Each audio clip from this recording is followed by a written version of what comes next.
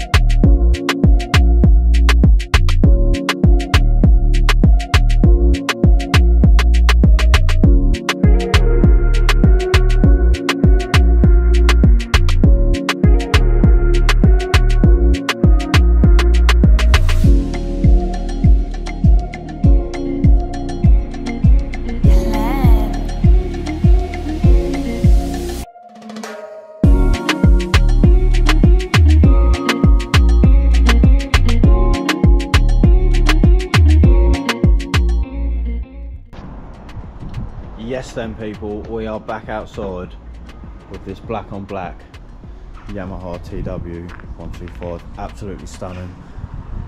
Gold wrapped exhaust, gold stickers,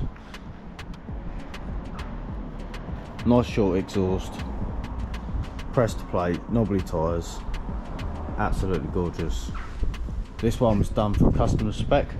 He wanted the shorter exhaust, knobbly tyres and just a touch of gold, and it is absolutely stunning.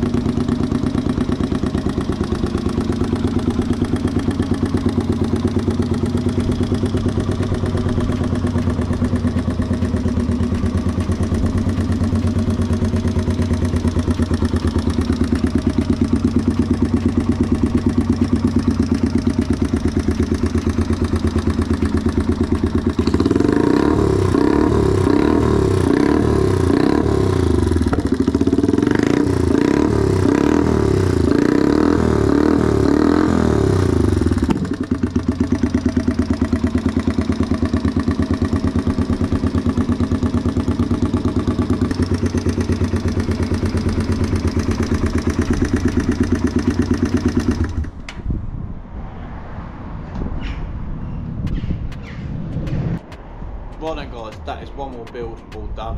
As usual, this thing is absolutely stunning. The knobbly tyres, black on black, just a touch of gold, very nice stuff. If you haven't, hit the subscribe button. Again, there's a giveaway at 10k. It's completely free to hit subscribe. Drop a sub now, drop a like if you like it, drop a comment and let me know what you think, and I'll see you in the next episode.